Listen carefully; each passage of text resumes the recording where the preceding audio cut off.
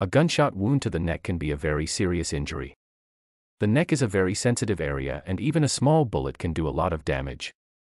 If the bullet hits the spinal cord, it can cause paralysis. If it hits the carotid artery, it can cause a stroke. And if it hits the jugular vein, it can cause massive bleeding. There are a few things that you can do if you or someone else has a gunshot wound to the neck. First, try to keep the person calm. It is important to not move the person too much, as this can cause further damage. If the bleeding is uncontrolled, try to apply pressure to the wound. If the person is having trouble breathing, try to open their airway by tilting their head back and lifting their chin. And if the person is not breathing, start CPR right away. This simulation will walk you through the various processes of treating a patient with a gunshot wound in the neck. First, click on the Patient tab to review vital information about the patient. This will give you some important clue on how to diagnose the problem. If the patient is unconscious, move him or her to be examined. Next, open the Exam tab. Attach the cardiac monitor to reveal the patient's current vitals. You should now perform physical by clicking on all relevant examinations that are appropriate given the circumstances. Don't get lost in the weeds though, examining everything is inefficient and some examinations will be unnecessary. The Stabilize tab lets you quickly perform some of the most critical actions for stabilizing an unstable patient, including intubation. Vital signs are vital and acting on them early is essential. To intubate the patient, you must prepare all necessary equipment, pre-oxygenate, and choose your drugs. This can be done at any time of the case, but if the patient is critically ill on arrival, you should consider doing this before moving on. ABCs come first.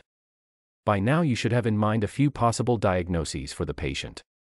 Open the Differential tab and select any link that could reasonably be wrong with the patient. Typically, the list should include 3 to 5 potential diagnoses. Full code includes a set of all possible diagnoses derived from the ABEMM model, tailored to each case to include those most relevant by organ system. One of your choices in the Differential tab will hopefully be your final diagnosis. You'll select that in Handoff tab. In the Investigate tab you can choose all the bedside tests, labs, and imaging studies that will help you narrow down your differential to arrive at a final diagnosis. Select all investigations that are relevant and click Perform. Results will appear below as soon as they return. Beware of overtesting as you will be downscored for it. The results may help you narrow your differential, but leave them on your list so you can receive credit for thinking of them at the end of the case. The Intervene tab is where you really start definitively treating the patient. Choose the right meds and procedures to further stabilize and treat your patient. As with all tabs, choose all of the indicated interventions as outlined. Choose wisely as many of the drugs and procedures in here are harmful and can significantly lower your final score if not indicated. The Communicate tab gives you a selection of specialists that you can consult with regarding the patient.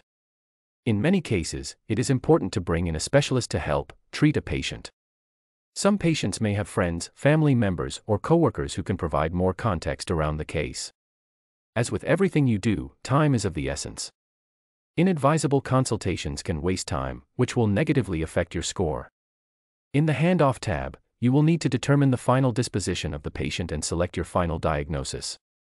Both are critical, and without correct answers, your patient and your score will not fare well. Once you hand off the patient, the game is done and you will be presented with your score, along with some optional hints for improving your next attempt. With all tabs closed, you can observe the patient. Move around the room with the arrows at the bottom and swipe to look in different directions. The scene will reflect the current state of your patient. You can click on the various pieces of equipment in the room to bring up a menu of related actions. This is an alternate to the Procedures section under the Intervention tab and a quicker way to perform certain actions.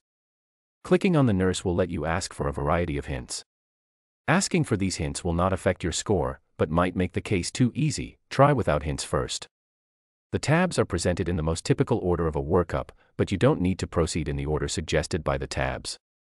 Feel free to jump around and treat the patient in the same order you would in real life. Getting the order right can make the difference for your patient's outcome. You should now be ready to diagnose and treat this patient. If you have any questions, comments, or suggestions, please drop them in the comment box below.